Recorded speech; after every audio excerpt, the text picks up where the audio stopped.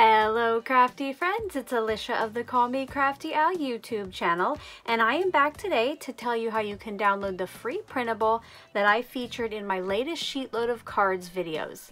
I hope you'll stick around, get a couple tips on the printable, and find out how you can download it for free if you're a subscriber to my channel.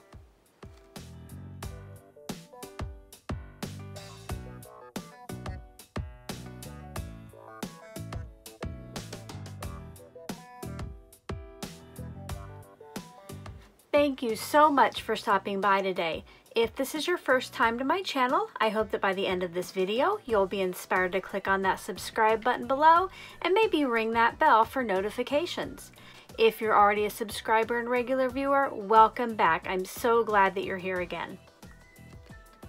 When I debuted the January 2021 Sheetload of Cards, I let you know that I would be back with a free printable. This printable has 5 pages in it with various sentiments. For my first set of cards this month, I used the sheet that had different thank you sentiments, and today I'm going to show you how you can print those and cut them, so once they're all cut, you can put them right onto that sketch this month. Make sure to watch all the way to the end of the video to find out how you can download the file for free if you're a subscriber to my channel. The PDF that you'll be able to download and print is 5 pages. Once again, I use the thank you page on my cards for the month. Now, even though you can only make 9 cards with this month's sketch if you do one set, there are 15 different sentiments on each page, so you can choose what you want to use. I went ahead and printed off a copy of each for you just so you can take a look at those. There's another page in that file that is birthday wishes. Another is just like thinking about you, sending you hugs, hoping you're having a good day, just various ones that you could let friends and family know that you're thinking about them. Then I had a page of different blessings, and then you are in my prayers and our prayers. And then finally, I made a sheet where I had check boxes, so these are going to fit lots of different kinds of cards. I had a little mini set of cards like this that I bought at Michael's years ago, and I am down to just the last couple, so I thought I would make my own printable so that I can make a card and then just check the occasion when I'm ready to give it out. Before I show you how to cut the file, let's go ahead and take a look at what it looks like when you'll print it. Please keep in mind as I start to show you how I'm doing my printing that yours might look differently depending on whether you open it with Acrobat Reader or if you open it just from the website and print it. Either way, you should be able to do a file print, or there should be a little printer icon on your screen. So you'll want to click either one of those that will work for you, and then a box that's similar to the one in front of me will come up.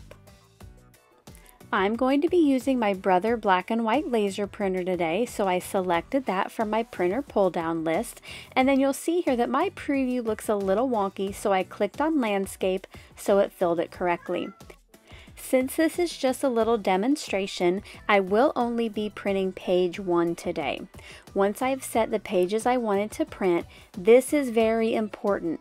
When you go to print, you want to make sure that your file is going at actual size.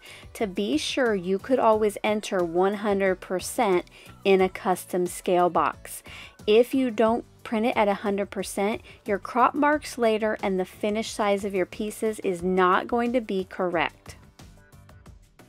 Because I'm going to be printing onto cardstock, I do need to open up a separate printer dialog box. Now again, yours might look slightly different than this, but I need to make sure that I tell my printer that I'm going to be putting cardstock in it, and on my specific printer, I feed this in through a manual tray on the front.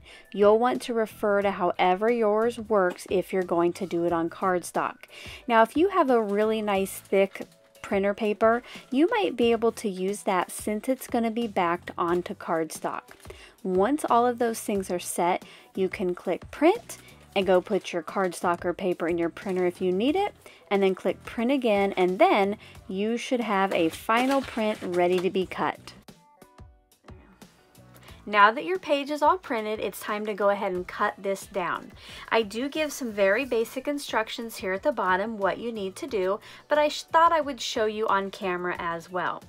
There are crop marks on the right and the bottom side. And just, you know, sometimes the printer might shift the paper a little bit, so you might have to tweak it just a little bit to fit with the crop marks, but I think it should work out just fine for you. The first cut I'm going to make is at 2 inches because that's how wide each of these should be. I'm going to kind of check it with the crop marks. So I'll go ahead and cut 4 more strips just like that.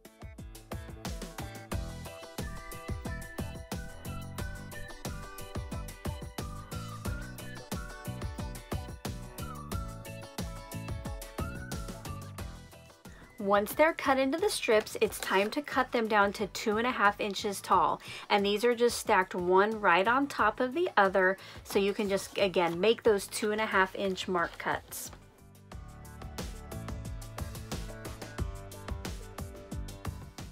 Now you might notice after you cut them that they don't look quite centered top to bottom, and I actually did that on purpose. Because your decorative strip will cover up a little bit of the white cardstock, I shifted them a little bit toward the top. You can always adjust this piece up or down until you like how that sentiment sits at the top as well.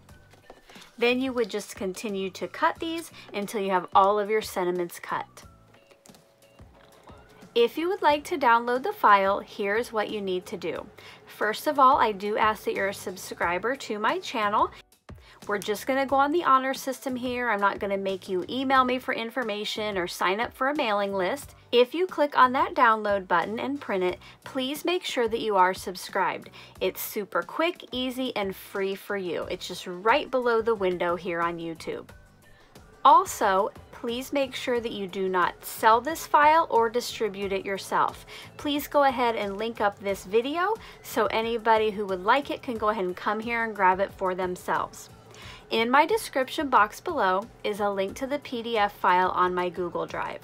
You can open it and print it, or you can download it and print it. That is up to you.